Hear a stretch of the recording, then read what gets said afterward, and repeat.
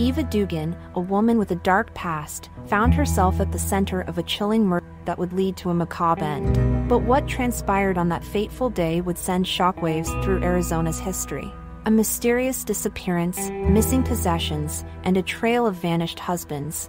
Eva Dugan's life was marred by a series of dark events, leading to her trial for a heinous murder. The prosecution built a compelling case against Dugan, revealing a brutal murder involving an axe.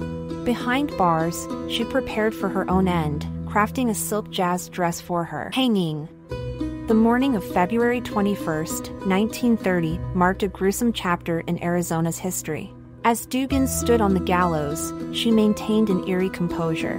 But when the trap was sprung, a horrifying turn of events unfolded, culminating in her decapitation. Witnesses were left in shock, forever haunted by the chilling sight.